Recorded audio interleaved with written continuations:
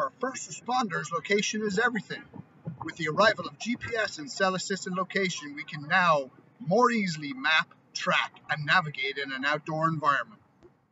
However, with increasingly greater volume of indoor spaces in our towns and cities, it is the indoor space where most 911 calls are made. Simply put, more buildings mean more time spending dealing with location challenges indoors. What does all this mean? We need our maps to be able to evolve so that we have a better understanding of how an interior of a structure in a building is laid out. This will allow us to assure the safety of our first responders, our law enforcement personnel, firefighters, and emergency medical technicians. See, mapping, tracking, and navigation also has another component. It's got to be scalable. How else are we going to be able to deal with critical incidents or mass casualty events?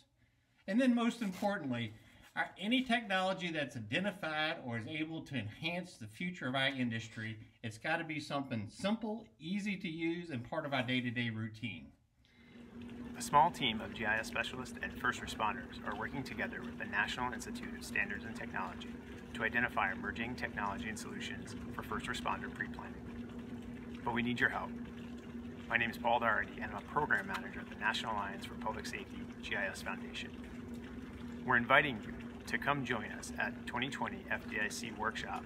The title is Indoor Tracking, Mapping, and Navigation for the Fire Service now and into the future. Thank you, and we hope to see you there.